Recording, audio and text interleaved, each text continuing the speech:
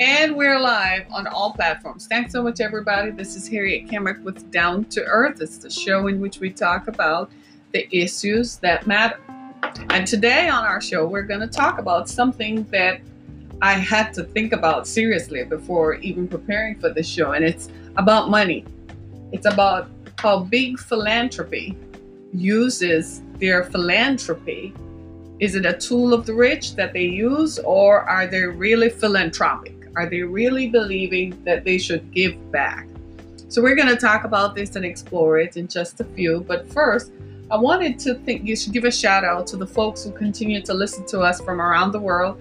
We have folks in Ireland, Namibia, South Africa. I don't know how you guys do it, but I just wanted to tell you, thank you. Folks in Bangladesh and India, and folks out in Nigeria. How do y'all do that? But thank you so much for continuing to be a part of my experience. I gather that some of you in Nigeria, for instance, are people who have been listening to me for going on more than 10 years. So I wanted to say thank you. At some point, I might make it to Nigeria. We'll see. We'll definitely see about that. But thanks, everybody, for tuning in and joining us on this fine Monday. I'm happy to report that it's 34 degrees in Metro Detroit. Somebody give a shout out. It means the snow is melting, and it means underneath all that snow is a lot of leaves that I need to go get blown away, scraped up, or whatever. But I'm also a firm believer that if you leave the leaves underneath that, then it's going to ferment and compost, so that by the time the snow finally goes away in late April or so, guess what we're going to have? Nice green grass. I don't think it's going to kill the grass off. I think we need to leave it. So, I think most of us clear it. Is it we clear it so it won't get into the drains or something, right? So it won't block your drains. But I think leaving the leaves is and it just makes me think that summer will come back. I think that's my problem. My problem is that I want summer back. Anybody else like me? Who wants summer back? I do. I think when I realized that the snow was melting yesterday and I looked out and I saw it, I can't begin to tell you how I felt. My hands are always dry, so I keep moisturizers. My hands always feel dry, so I moisturize them like 100 times a day. But you know what? I wash my hands like 200 times per day. But I just want summer to come back. So if there's anyone out there with me who can believe, let us all believe that summer will return hastily, and that I can get to wear flip-flops again and go get my toes done and walk around in flip-flops. I mean, I had a ball this summer. I wore exactly what I wanted to wear. I wore shorts. I wore swimsuit cover-ups without swimsuits. Anyway, we won't talk about that. Right? I mean, I know my neighbor, because, most of the time I would wear it if I'm driving. So I'm like, I'm not coming out of the car, so nobody's going to be shocked. And then you get down the road and you're like, oops, I think I need to go in the grocery store. So you start looking, make sure no one sees you. And you're like, I don't know who's going to see me. Then you walk into the grocery store in your swimsuit cover-up, and they have this big mirror thingy, even in the pharmacy. And you're like, no, they don't. No, not today. So you pull your sunglasses down on your head and you're like, but then you walk out and you're like, well, it's summer. So I'm going to keep the leaves on my grass for summer as a reminder of summer. I haven't even taken my plants off the porch. I'm like, nope, I want summer, right? So today we're going to talk about big philanthropy and what that means. And I want to talk about it as many of you are joining us. I want to talk about it. Good morning, everyone. It's so nice to see you folks joining me. And can you do me a favor? Continue to download and listen to my podcasts on Google Podcasts, on Apple Podcasts, and on Spotify. We're on a variety of podcast platforms. Many people listen to us through Blog Talk Radio as well. So we're continuing to bring the message that we want to bring, the message of change, the message that you can get through what you're going through, while at the same time informing you, while at the same time hopefully entertaining you, right? So even I myself, I go back to some of the podcasts, and occasionally I will say, because something you have to examine yourself. And sometimes I'll be like, wow, I never knew that. I didn't even know I knew that while I was speaking. But today I wanted to talk about big philanthropy as a tool of the rich. And last night I was on Twitter, and I don't know if you all saw this, but there was a Twitter thread going about who is a millionaire as opposed to who is a billionaire. And what is the difference between a millionaire and a billionaire? And I wanted to it brought some clarity and a reminder to me, because so many of us walk around and you think you're all right. You think you're big pimping. You know, you ever seen those people? Most millionaires today are small business owners. So you have a lot of net worth on paper. But if the paper goes away, you're obliterated. So a lot of people, their business, you know, their assets, that is their net worth. But they don't have $1 million in the bank. So they have to keep working. We're all keeping working at the business to continue to make it. So a lot of people have a misconception, and a lot of people live off credit. So attached to your business is a line of credit. So you have a credit card from the same bank or other banks, and you're like, shit, I can afford that $300 belt from Gucci. And heck yeah, I can pay $500 for those gym shoes for my kid. Of course I can. I have it just, here's a credit card, just boom. And a lot of people mistakenly believe that that is wealth. Rich people don't use credit like that. They buy stuff and own it, right? Rich people, when they're making investments, use other people's money. This is where the advent of IPOs come in. You know what is an IPO? Initial public offering.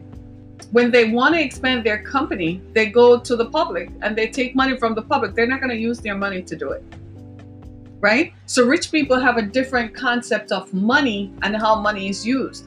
Hence, we call it big philanthropy.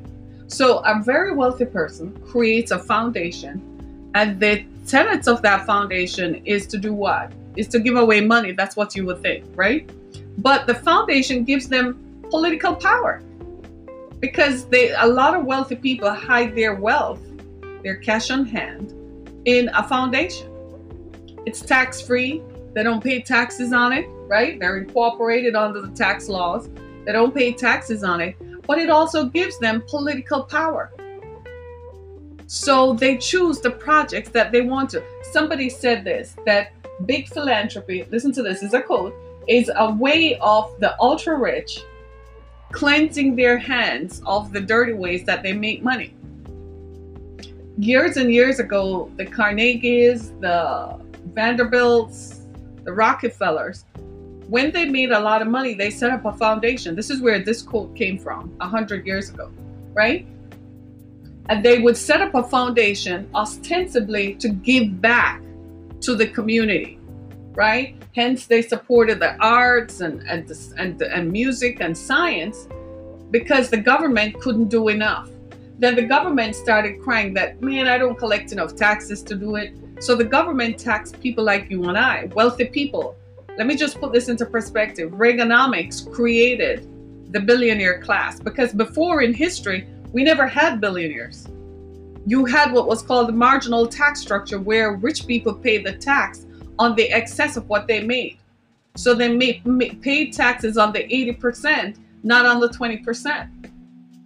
Are you clear on that? Then Reaganomics came in, and rich people stopped paying taxes on their 80%.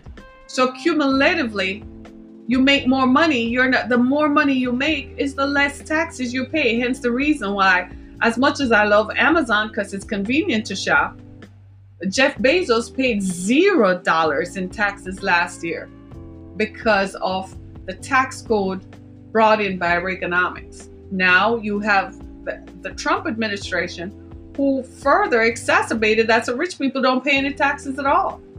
So the burden is on us. So for all those of us who are walking around and we think we're millionaires, I suggest we all go back and examine our finances just a little bit and really think about it, because we're living off credit and we're living as if that is the real thing. If the bank were to come after you and you had a few bad months, what would that mean for your business? Would you still be a millionaire? Because many people who are millionaires still carry a mortgage on your house. Your cars are not owned by you. There are very few people in America who believe that you should have a car that you don't pay a note on. I'm one of them. Most people, you want the latest and the greatest, because you got to show off to your friends that you're making it. So they go out and they take out a heavy car loan and they buy it. Many people don't even own the land that their business sits on. I am amazed when I drive through small towns in America and I see places up for rent and I'm like, all this time you never owned the place? Because we're big pimping. The minute you start making a little money, the first thing you go out and do is what? Buy a bigger house and a bigger car to show your friends that you have arrived. And all you're doing is sinking yourself further in debt, making yourself in debt. This is why my grandmother used to say it like this, and I kid you not. She used to say, don't envy anyone for what they have, because you don't know what means they contrive to make it. So I don't envy anybody for what they have, because I don't know what it's costing you at night to stay up to make it. A lot of people obtain their wealth by nefarious means. One of the ways that a lot of people were drug dealers. I kid you not. They were drug traffickers. And then they cleaned up the money. They started buying property. That's one of the quickest ways. I kid you not. This is just a reality. Until eventually they moved so far away from that now they're just a businessman. Within 10 years, you describe him as a businessman, but how did he get started? Does it really matter? As long as he's not hurting anybody. I'm not even against people anymore. Because the way the system is structured, it's difficult. I just hope he owns his stuff. I just hope he owns the big pimping house and the cars. So if they ever come calling, you own it. Do you see what I mean? So now we're looking at big philanthropy. Like Bill Gates owns a foundation. He puts a lot of his money into that foundation because he says he wants to do the projects that he finds near and dear to his heart. In a way, it's kind of controlling governments because his foundation exerts a lot of influence around the world. Maybe not so much here in the US, but around the world. He goes into other countries and he offers to help them discover alternative sources of energy.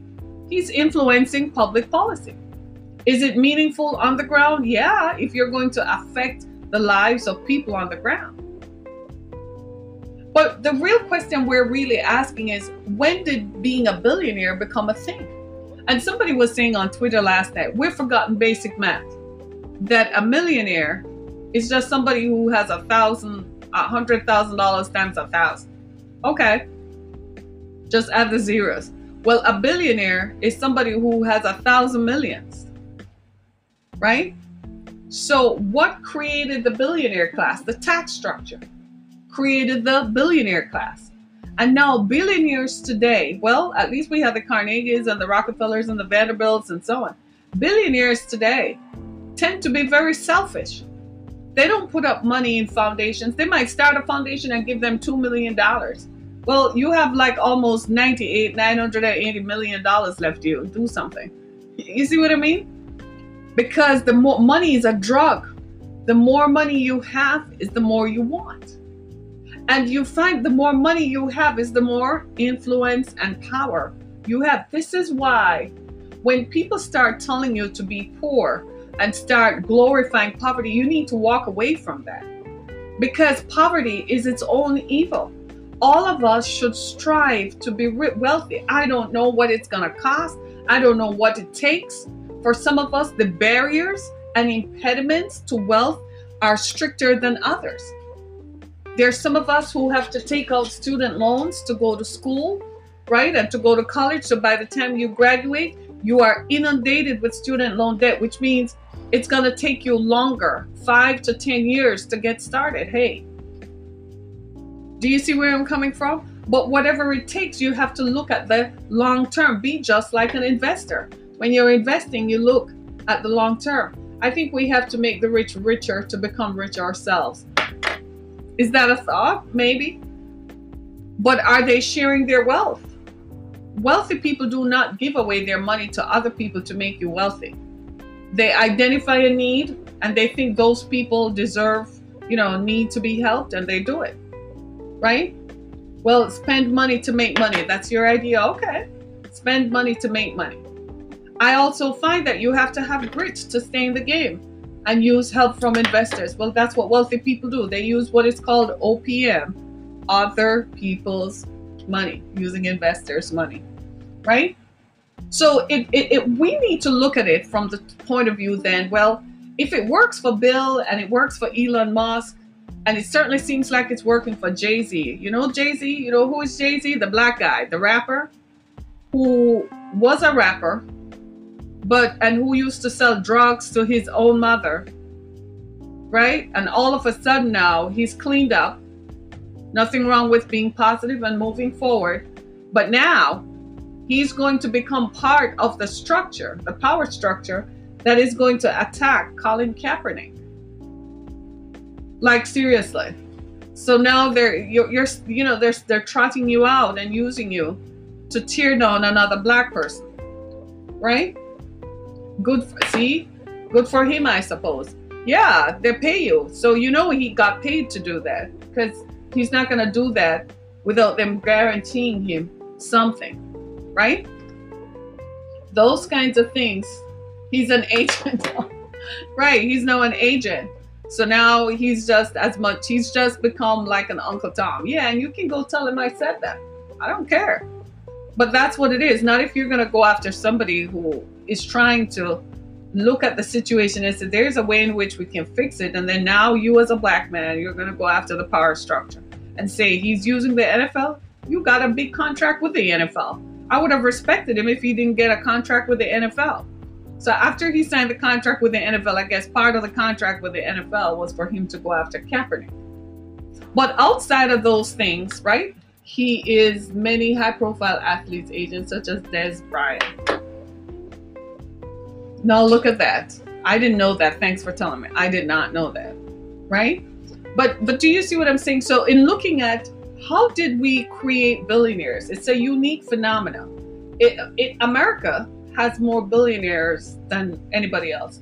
We also have more millionaires than any other country, right? So we have a lot of millionaires here, especially New York City. And there's a map on the internet you can go look at that can show you where a lot of millionaires live. So we have more millionaires than anybody else on the planet, and we certainly have more billionaires. There are billionaires who live in other parts of the world. There are people from Nigeria who are billionaires. There are people from India. I don't recall seeing anyone from Pakistan, but there are people from India. Of course, China is not going to tell us anything, so we don't know, right? But how did we create this group of people for whom excessive wealth? You know what that tells us? They're going to continue to influence the political spectrum, and they're going to continue to appoint people who specifically look out for their own interests. If I were a billionaire, do you think I would want someone in charge of the country who is not going to make me richer, or who is going to come in with some idea that they don't think we should have billionaires? No. I'm going to find a way to what? Influence the political system, aren't I? Exactly. Because I want to continue to be a billionaire. I think we have forgotten how to think. A huge problem is the millionaires driving the cost of living through the roof in sought after places. You really want to talk about that, don't you? Why don't you talk about it? Talk about how expensive it is to live in San Francisco, for example. If you're not a millionaire, you can't live in San Francisco. The homeless population in San Francisco is higher than anywhere else in the country, because a lot of people who used to go to work can't afford to live there. Wow. Help me out, my friend. Help me. Help me to tell the people, because when I talk, they probably think that, oh, Harriet is just saying stuff. But help us to help the people. Tell them what you know. And I'm going to repeat everything you said, because it is true. Think about it. Friends, do you own a house? Stop paying rent on an apartment. Go buy a house. Home ownership is the first step in acquiring wealth. Stop living in a high-rise apartment that you're paying $2,500 a month in rent for. Go buy a house. You might not be able to own a home in the sought-after neighborhood, especially for you young people graduating from college. You're in your 30s and you're delaying having children because you say, I don't have the time, and you're telling yourself you don't have the time, you don't have the money, blah, blah, blah. But look at your lifestyle. You're spending $18 to $2,500 a month on somewhere you will never own. You're paying $500 a month on a luxury car just because you want to show off to your friends. And you're still paying $500 a month on your student loans. Go buy a house. My mother told me this years ago and I didn't listen, and I paid the price for it. In places that people want to live, there are two types of people. Do you see? Somebody said yesterday on Twitter, they said, look at it this way. Would a billionaire live in the same neighborhood as somebody who is valued at $250 million? And the rest of us were like, no, they wouldn't. Those with 3+ houses and those with 3+ jobs. Hello. Would you say it so loudly for those in the penny section to hear? My friend on Twitter just said the correct thing. The difference between people who have and don't have, people who have 3+ houses and people who have 3+ jobs. Think about it. I want that to settle in for a minute while we sit there and you look at your credit card statement and you start thinking about how you're going to buy this AirPod and how you're going to buy this stuff and how you're going to buy this to show off to your friends that you have made it. I want us all to listen to that. I want us all to think about that. How many houses do you own? My friends, it's time to start being rich. Having 3 jobs is modern day slavery at its finest. Man, I'm telling you, this timeline is on fire this morning. Are you all reading this stuff and listening to what people are saying? Having 3 jobs is modern day slavery. We need to start thinking like my viewer here on Twitter. You heard what he just said.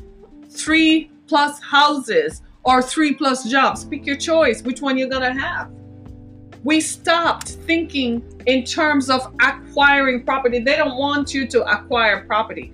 The system is not built for you to think morally or to think equitably. No, the system is as voracious as it can be. It's only capitalism when you need to have 3+ jobs. But it's socialism for the rich because they're not paying taxes. You got to think about that. Amazon did not pay taxes last year. Where's the outrage? You know where the outrage should be? At Amazon for not paying taxes. But there's no outrage at Amazon. None whatsoever. You know what we're worried about? We're worried about that the 15-year-old kid who was harassed and beaten with no arms and no legs by a police officer, by a deputy sheriff. We're outraged about a girl being on stage in a dress that shows her boobs off. We're outraged by some girl thinking as an entrepreneur, taking pictures of herself, trying to make money. But we're not outraged at Amazon, who did not pay any taxes last year. It is said that for you to make the money that Jeff Bezos has made, guess what? You would have had to be earning $5,000 a day from the time Christopher Columbus came to the New World to now. So multiply $5,000 per day at 365 and by the number of years since 1492 to 2019. That's what it would take to make the kind of money that Jeff Bezos has made. I want you to think about that. Because until you begin to see that the problem lies in the power structure and the problem lies in the tax structure, we're not going to see this as something that we ourselves need to change. And the adjustments we need to make are start simple. We're buying houses we can barely afford. Why are you buying a house for $400,000 when you earn $100,000 a year? How much is your mortgage going to be? Think about that. Think about it. Keep it up. Thanks, my friend. Thanks for coming back, right? Amazon hasn't paid taxes ever. They recently began showing a profit a couple years ago. Oh my God. Right? My goodness. Think about it, my friends. Think about it. Thanks so much for stopping by, right? But think about it. We've got to start thinking differently. You need to go buy a house. I don't care if the house costs you $100 or $500, go buy it and start fixing it up. That's yours. Move into it and live in it. we start thinking we need to live in a better neighborhood. But what the hell is a better neighborhood? If you move into it, that makes it a better neighborhood.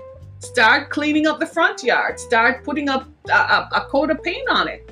And see how the neighbors will start looking around like, you know what, I feel self-conscious. Let me do the same thing. I ask people that all the time. You're comfortable, because I was one of them. Right? So I was paying $1,200 a month for rent. My mother asked me if I were crazy. She warned me that the day and time would come for accountability. And when it came, I wasn't ready for it. And she said, I told you. She said, go take the money you have and go buy a house and fix it up. You'll be better off. I didn't listen. I listen now. Because a house is a house. When I go home, I go into my house, and inside of it is pretty and it is nice. I own it. My name's still on the title. Do you see what I'm saying? Whereas people I know, they're big pimping like crazy. I mean, they're balling every day. They're driving Mercedes. They're driving Jaguars. They're big pimping. I'm like, do you own the house? They're paying mortgage. They have to rent out parts of the house to keep the mortgage, but they're big pimping every day. They live on credit. And their friends think they're living the life of Riley. And I'm like, if you don't make any money for the next month, what would you do? And they're like, oh shit, I would collapse. I'm like, 30 days without making money and you would collapse. I'm like, wow.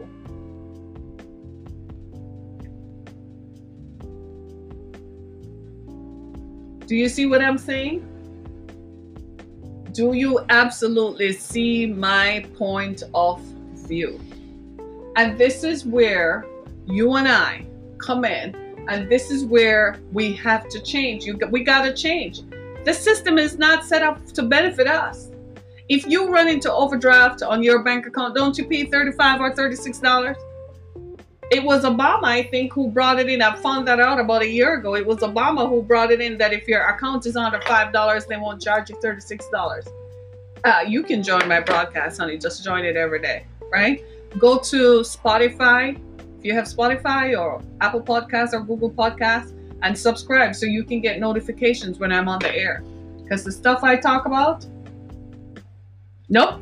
I inherited my house. They left it to me. My mother died and left it to me. And I moved out of the high-paying rent I was paying. I moved right into her house. Moved right into the house she left me. I've been happier since. See? No wrinkles, no stress. You know where that comes from? Not having to pay, you know it, right? Right? I kid you not. I had to re-examine what I was looking at, right? Sure, just do your thing, right? I had to just comment. We can see it. Everybody can see it, right? And I had to rethink the way that I was looking at it. See, most of us, we say we want to be a millionaire. You know, that's not, I want to be a billionaire so bad, right? I want to be on the cover of Forbes magazine, stand next to Oprah and the Queen. We all want that.